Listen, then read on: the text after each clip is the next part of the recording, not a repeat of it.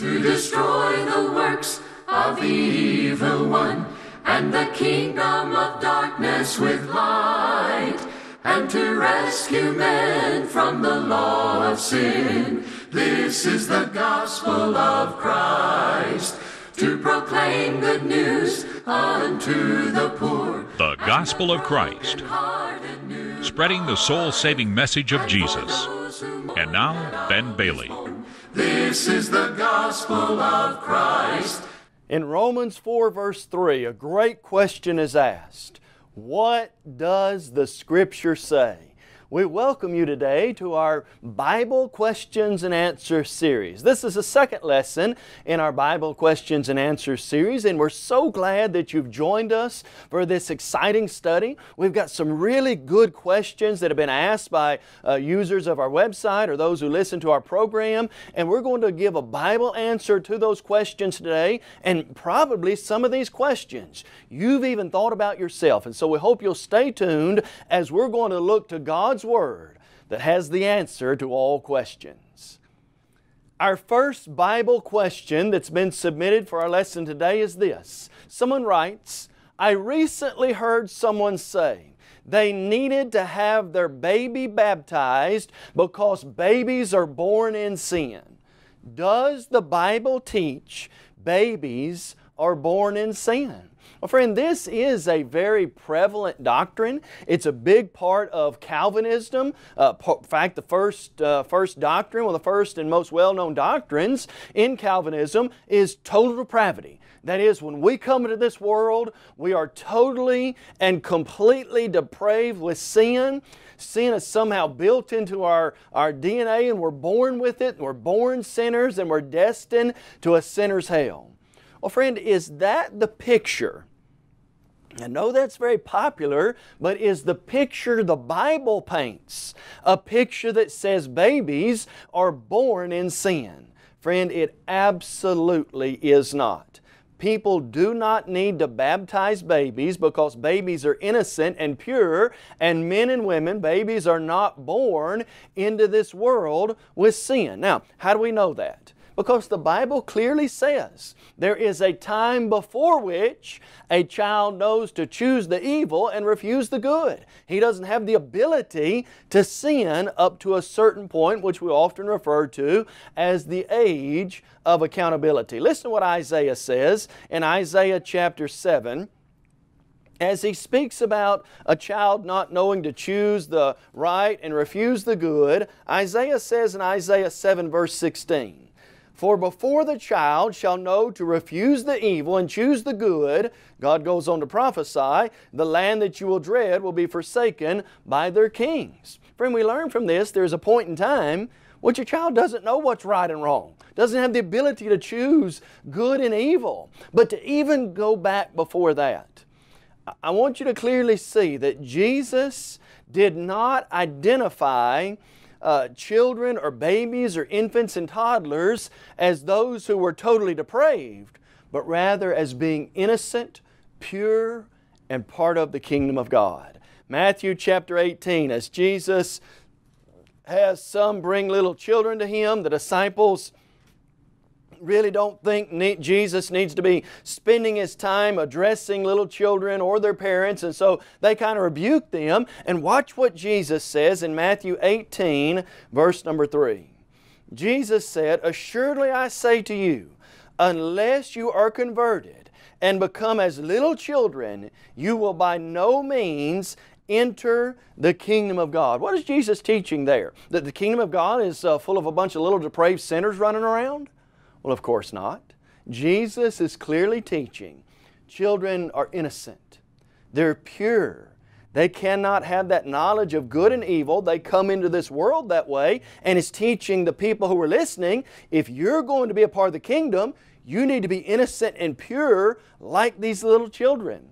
But friend, to go back even further, we want to illustrate from a couple of passages today that a person does not come into the world stained with sin, that you do not inherit sin from your parents, that men and women are born into this world perfect and upright, and it's because of individual choices that we make after the age of accountability that men and women sin. Let me give you a couple of examples. Open your Bible, if you would, to Ezekiel chapter 28, and I want to share with you a passage about the king of Tyre.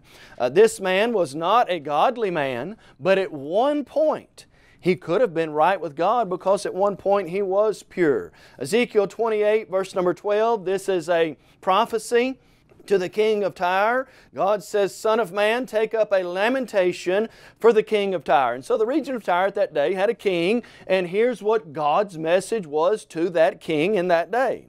Now I want you to move ahead just a little in that prophecy to Ezekiel 28, verse number 15. Listen to what God says to this king. "You were perfect," and don't miss this, "you were perfect in your ways," watch this, "from the day you were created until iniquity was found in you." When this man was created, when he came into the world, how did God view that? Perfect. Not stained with sin, not having inherited the sin from Adam. That's not the idea. You were perfect in all your ways. When, God? From the day you were created, adverb of time, until. There shows a point in time in his life when he chose to sin, until iniquity was found in you. And so from this man's example, we see that he was made perfect, upright, pure, not sin-stained, as some would have us to believe today. And then there's a second passage in Ezekiel that clearly shows men and women are not born, nor do we inherit the sin of our parents. Notice Ezekiel chapter 18, and there was a proverb in that day in the land of Israel. Here's what the proverb was. They said, "The fathers have eaten sour grapes and the children's teeth are set on edge." Basically, you ate some kind of sour candy and your children now taste it in their mouth. Implying that people inherit the sins of their parents was the idea. And listen how strongly God spoke against that in Ezekiel 18 verse 20. "The soul who sins shall die. The son shall not bear the guilt of the father, nor the father bear the guilt of the son. The righteousness of the righteous shall be upon himself, and the wickedness of the wicked shall be upon himself." What God say? You shall not, the righteous will not, or the one who sins, he's going to sin perish because of his own sin. The father shall not inherit, the son shall not inherit the sin of the father, or even his righteousness. And so, from this passage, we're clearly taught, I don't inherit somebody else's sin, nor do I inherit their righteousness. Those are individual choices that we all make. "So then each of us shall give an account of himself to God." Romans 14:12. Not of what Adam did. I'll give an account for myself. I don't inherit my father's sin or my father's righteousness. I make my own choices. And so, friend, as you think about this question, someone said, we need to get our baby baptized because babies are born in sin. Friend, that's not the case at all. You don't find anywhere in the Bible where it teaches babies are stained with sin of Adam, that they have somehow inherited that sin. In fact, the passages we've looked at clearly show that is not the case.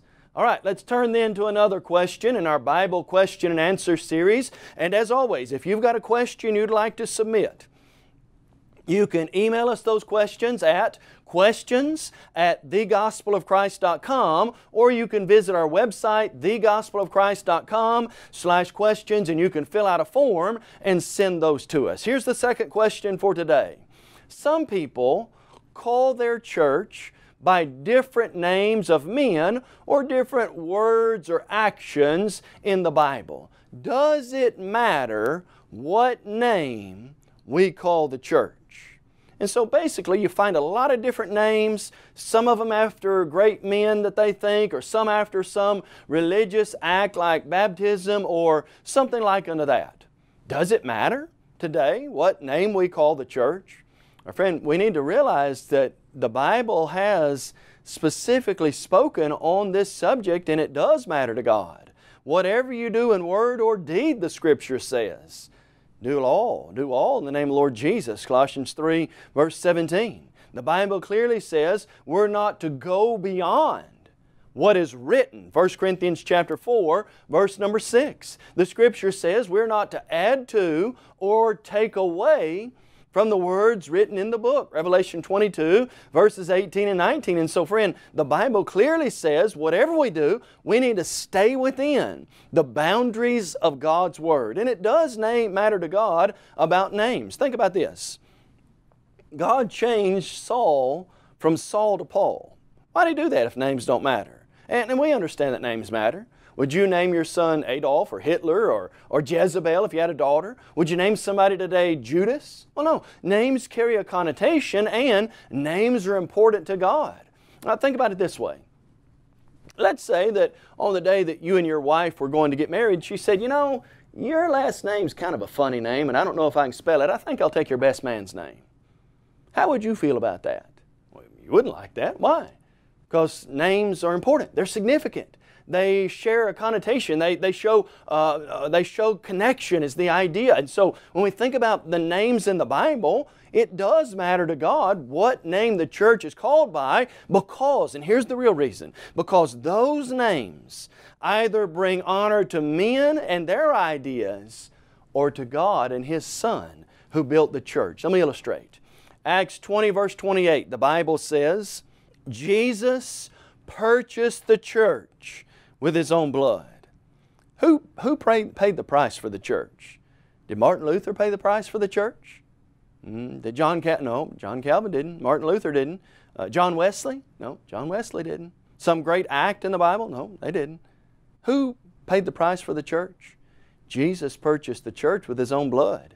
If Jesus paid the price with His own blood on Calvary, my friend, shouldn't the name it wear designate Him as the owner and the one who paid the price for it? Romans 16:16, the churches of Christ greet you.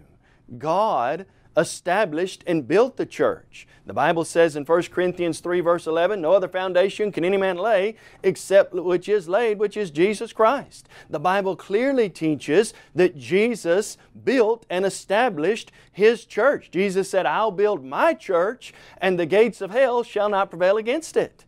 It's God's church. It's Christ's church. And any kind of name or designation that doesn't bring honor to God and to Christ, friend, that's a name that you don't find in the Bible. Think about it this way. I often ask people to consider this. Let's say that all we had was the Bible. And we took this Bible and we read it. And we said to ourselves, this is the Word of God. We believe it. We're going to do what it says. We're going to obey, the plan of salvation just as they did in the Bible. If we did that, and as Acts 2:47 says, the Lord added us to the church, and all we had was the Bible, what church would be added to? Friend, I thumb through my Bible and I read my Bible and I don't find Methodist or Baptist or Catholic or Presbyterian I don't find any of that. If all we're going to do is follow the Bible, you can't have denominational names and titles today. Why? Very simply, they're not in the Bible. You just don't find those in Scripture. And so names do matter to God. Names matter to us. The Bible says we're not to go beyond what's written. And friend, let's make sure that the name of the church brings honor and glory to God and is actually found within the pages of the Bible. All right, a third question for us to consider today is a very popular one that we often hear as it relates to salvation and especially as an objection to baptism. Here's the question that's been submitted. The thief on the cross, the writer says, was saved without baptism. Please explain why you teach baptism is essential to salvation. Now friend, let's understand very clearly. Luke chapter 23, about verse 43 following, Jesus clearly said to the thief on the cross, today you will be with me in paradise. And so there's no denying. Nobody's going to deny. We clearly believe and teach, as the Scripture does, that the thief on the cross was saved. But what about this part? The thief on the cross was saved without baptism. Now let's explain how this kind of goes in the logical form that people put it in. The thief on the cross was never baptized. That'd be the first part of it. The thief on the cross was saved. Therefore, a person can be saved without baptism. Now friend, we do not deny We clearly teach the thief was saved, but what about that very first part of the proposition? The thief on the cross was saved without baptism. If I said to you, prove that, which you would have to do to reach the logical conclusion, therefore men and women don't have to be baptized to be saved. If I said to you, prove from the Scripture that the thief was never baptized, could you do that? You can look through the New Testament completely, and you can never find anywhere that says the thief was never baptized. Now, someone says, well, wait a minute now. You can never find anywhere that says the thief was baptized. No denying that. But friend, listen real carefully. The statement, the thief on the cross was never baptized, is an assumption.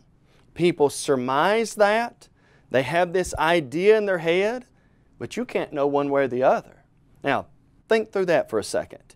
If you can't know one way or the other if the thief was or was not baptized, the whole argument falls.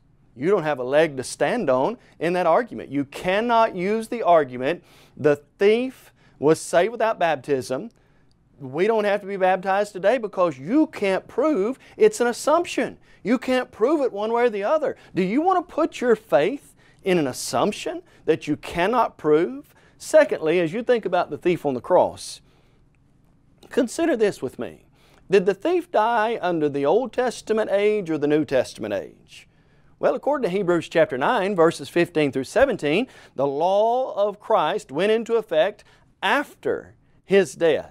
We've got the preaching of the gospel occurring in Acts chapter 2 on Pentecost, 50 days after Jesus died, the first time the gospel was ever preached or heard by anybody in a reality sense.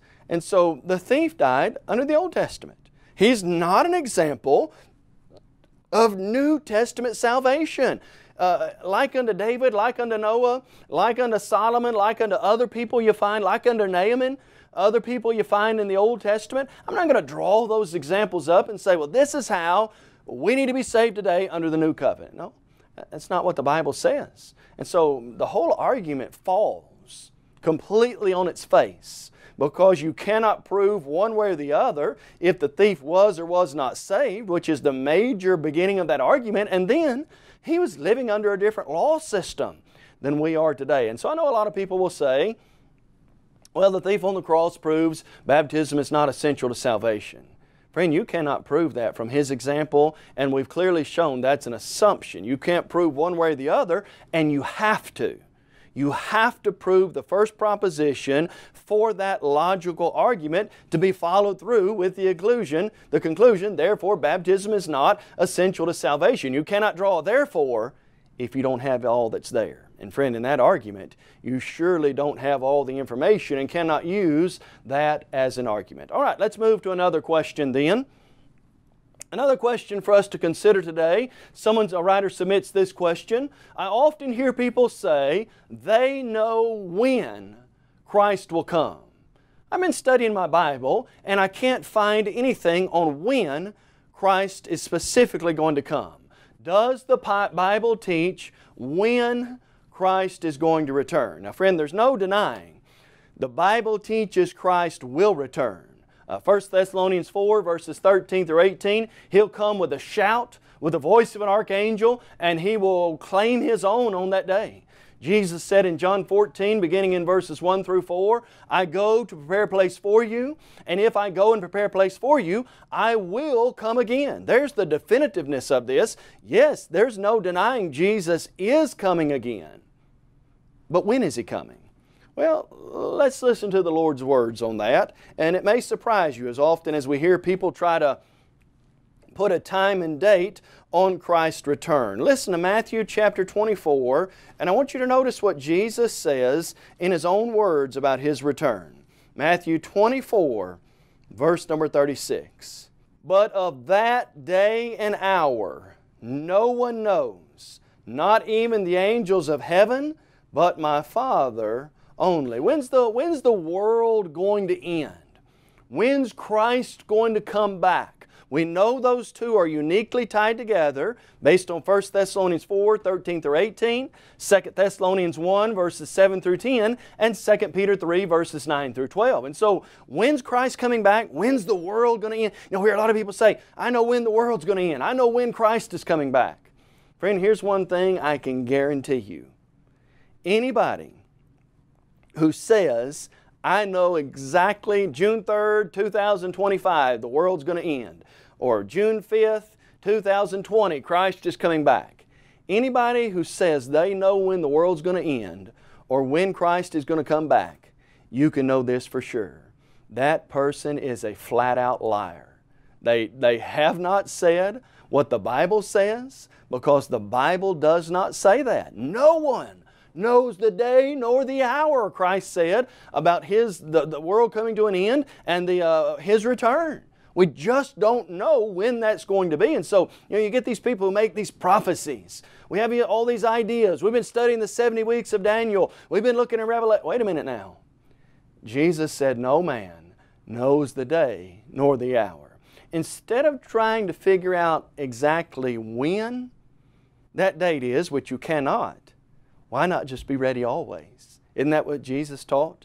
Be ready always. Watch and pray. Pray without ceasing. Live in such a way that regardless of when Christ comes, I'm ready for that day.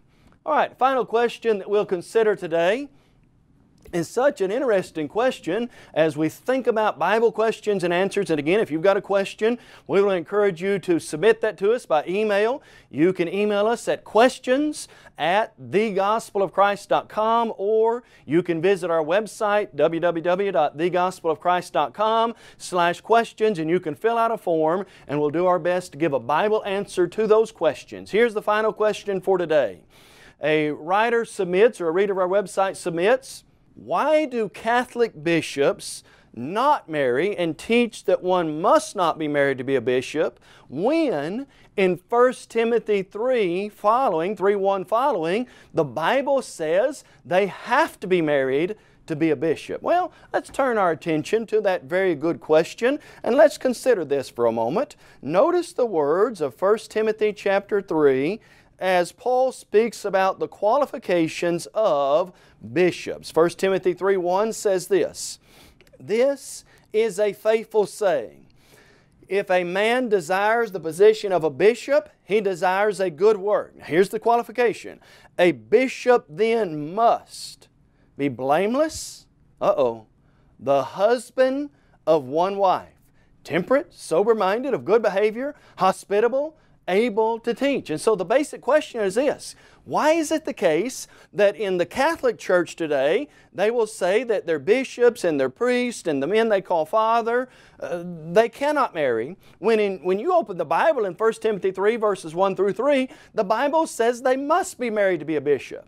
Well, friend, the reason is this, and it's very simple, and we don't say this to be unkind, but this is a stark contrast between the Church of the Bible and the Catholic Church. Catholic Church says to be a bishop, cannot be married, you don't need to marry, and we know all the problems that have come from that with sexual molestation and all the things that have come because of that. And so Catholic Church says bishops, priests, things like that don't need to marry.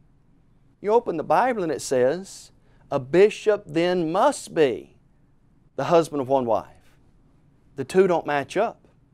Take God in His Word. Let God be true and every man a liar. Friend, of all the examples we might could draw up, this is one of the clearest to show.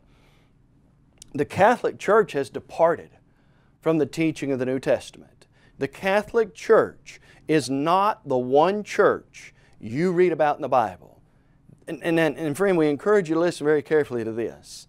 If this is in stark contrast to what the Bible teaches, and the Catholic Church is doing the exact opposite of what the Bible actually commands, then here's what we asked you to consider today. What else is the Catholic Church doing that is not found in the Bible? And friend, there are a whole host of things that are just not right, that they do, that are not found in the Bible. And friend, we don't say that to be mean or unkind. We don't say that to just blast the... That's not the idea. We say those things in love. We want men and women to be saved, to become a part of the one church, to be right with God, and to live in such a way that one day they can inherit heaven, that heaven can be their home. But if the Bible says a bishop then must be the husband or wife, and the Catholic Church says they can't be married, you've got two that are diametrically opposed. And so let God and the Bible be true, and every man in his doctrine a liar. And so today, we encourage you to check your Bible. Make sure and see if the things that you believe are right. And friend, if you've never become a Christian, more than anything, we'd love to help you with that today. If you believe Jesus is the Son of God, if you're willing to repent of sin in your life, if you would confess the beautiful name of Jesus before men and be immersed in water, you can be saved today. On that great day of Pentecost, Peter preached, "Repent and be baptized, every one of you, for the forgiveness of our sins." We're glad that you've joined us today for our question and answer session, and we hope that you'll join us next time as we're going to look to the Word of God for the answer to all questions. You may have just joined our program and are wondering, what is the Gospel of Christ? The Gospel of Christ is an evangelistic work of the Churches of Christ that reaches the whole world with the Gospel through TV, radio, and Internet. Our motto is to take the whole Gospel to the whole world. We believe in having a book, chapter, and verse for everything we say and do. And unlike many religious groups today, we're concerned about lost souls, not your wife. This is the gospel of Christ. We encourage you to visit thegospelofchrist.com for a host of Bible study materials as well as audio and video copies of our lessons. If you would like to have a copy of today's lesson, please visit our website and fill out a media request form, or you can email us at mail@thegospelofchrist.com. Call us toll-free at 1-855-458-3905 or write to us at P.O. Box 788, McMinnville, Tennessee 37111. The gospel of Christ.